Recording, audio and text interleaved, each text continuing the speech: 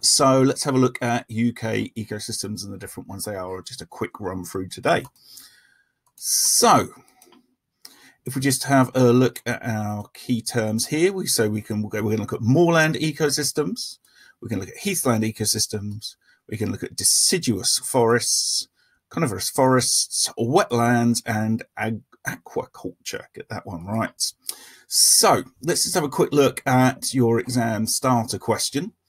So you can see these are our exam practices that we do. These are nice low tariff questions. We've got a figure we need to use. So you can see we just need, for the first one, read off the average highest temperature. So we need to look for what month the highest temperature was in. Identify the type of forest ecosystem that is likely to develop in this climate. So again, we're going to be looking back here. So we can see there's clearly the temperatures are lower at the beginning of the end of the year, going up to temperatures that we'd usually expect. So this is probably an ecosystem for the UK. So this is a temperate forest, a deciduous woodland. Describe the vegetation of this forest. So you need to describe the forest we would have in the UK. Let's crack on with today. So here are our different ecosystems that we find in the UK. So if we have a look at the UK, we can see that, you know, for urban areas, the red, and then we've got industry in the purple. Actually, a surprisingly small amount of the UK is actually covered in towns and cities and with industry. A fair amount with farming, but there is still a lot of areas that are sort of left more remote. So our major ecosystems in the UK are moorlands, heathlands, woodlands, and wetlands. Let's have a quick look at each one. So moorlands, you can see where they're shaded in on the map there, where they're found in upland areas, and they tend to be quite high up, so they haven't been really used for agriculture at all. It's sort of just rough grassland, not very much vegetation at all, and you tend to get heather and birds like grouse there as well.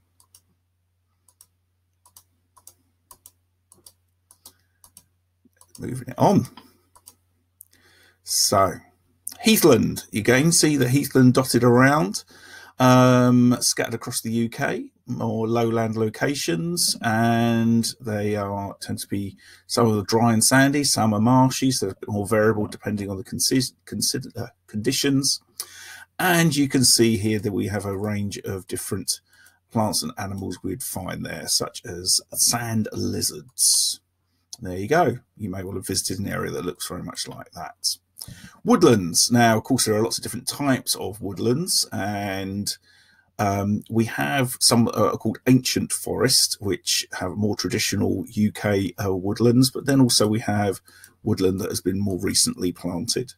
So we can have a look at a few examples. And again, you may well have visited somewhere like this.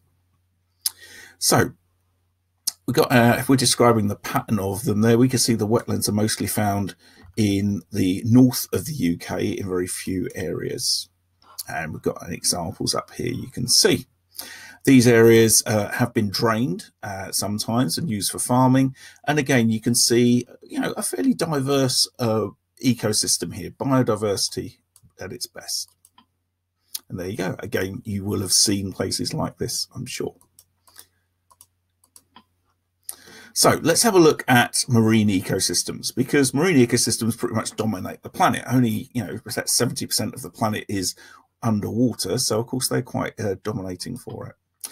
Now, we talk about what are offshore and inshore habitats. So offshore habitats are found at a distance from the coastline, and obviously inshore are a lot closer, and they, you know, are being used quite a lot at the moment, those inshore areas, for producing electricity and very often for things like fishing as well.